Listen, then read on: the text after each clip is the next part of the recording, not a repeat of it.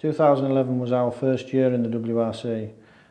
We've used this year to do a lot of development work throughout the year on all the rallies that we've attended. We've now taken all of this knowledge and experience and transferred it into our new range of tyres for the 2012 World Rally Championship.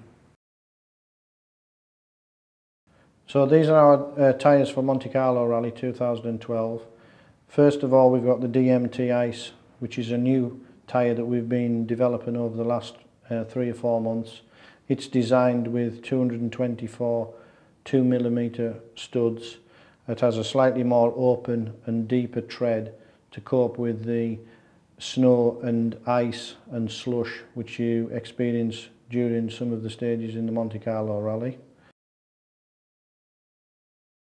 So this is our asphalt tyre for 2012 called DMACK. It's an existing tread pattern, but we've changed the construction of the tyre to give us some more performance. We've also developed a new compound especially for Monte Carlo, which is extra soft to cope with the cold conditions, plus 2 existing compounds from this year which were soft and hard compounds. So this is our tyre for snow for 2012, which we'll use in the Swedish Rally. It's an existing compound that gave us our first PWRC victory in 2011. We've changed the construction slightly by stiffening it, and also we've increased the stiffness of the compound, and also we've used a 7mm stud this year to give us more performance all round based on our experiences from 2011. So this is our gravel tyre for 2012.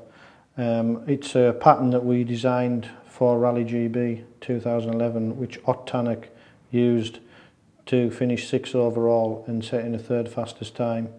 It's a unique tread pattern. We've designed the blocks to be larger to give us the same surface area, but increase widths between the blocks, which means that we can use the tread pattern on all variety of surfaces, including loose surfaces.